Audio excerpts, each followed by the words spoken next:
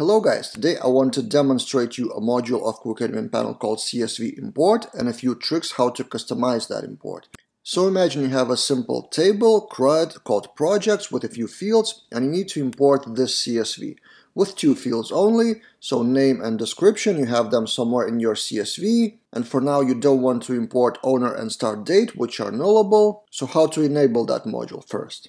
So I will demonstrate you how it works, and then we'll dive into the code how to customize that for those two fields.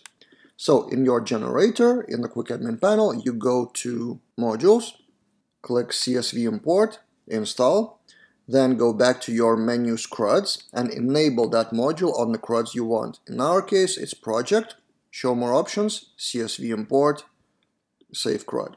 And that's it. Whenever you download the code, it will contain a button for CSV Import on that table. I will demonstrate you now.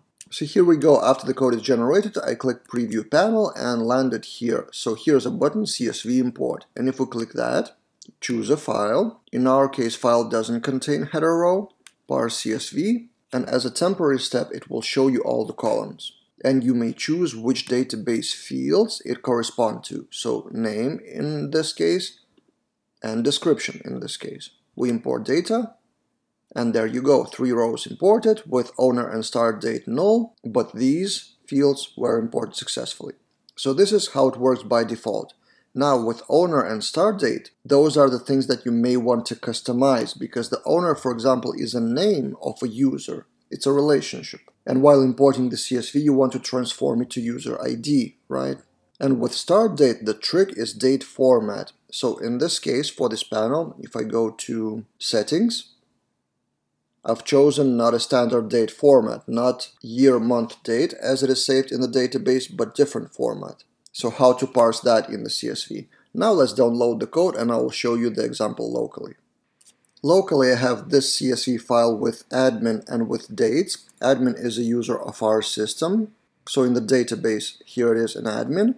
And in the projects table, if we go to structure, owner ID is integer. So we need to transform this name to this integer, and also start date is a date, which is not in that format. Now let's see the code. In every controller that uses CSV import, we have this line, use CSV import trait. And all the magic happens in that trait with two methods. Process CSV import, which is actually inserting the data in the database, so populating the array of insert and then chunking that by 100 rows and then inserting that. And keep in mind, we are doing insert, not create. So it's not eloquent, it's a query builder. So it will not automatically do any eloquent magic. And another method, which happens actually earlier, it reads the CSV file and shows that temporary page for you to choose the fields which corresponds to each other. So we are not interested in that one. Instead, we are interested how this works. And to customize that, we copy and paste all the method, copy into our controller. So this is how traits work in general. You may override anything from the trait in your class. And here I am in my controller, already pasted that method. And inside of that, there is a thing called insert array. And that will be the final array that will be processed for insertion. That's why before the insert is filled with another variable, with another temporary row, we may customize that. So this is exactly what I did here. Let's close the sidebar.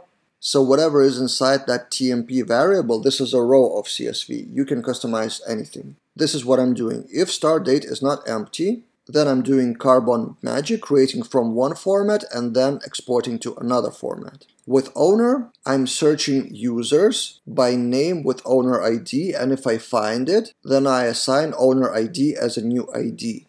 And those users are above, a bit above here. So I'm not doing query to the database every time I need a user. I first get all the users and then filter from those. And final thing, for it to work, I need to add spreadsheet reader to use statement here in the use section of a controller. And that's all you need to know basically. Let's try it out. So here I am in my local version. I import the CSV without header row, parse, and see 4 fields already. So we correspond to name, description. Here we choose owner ID and start date. We import the data.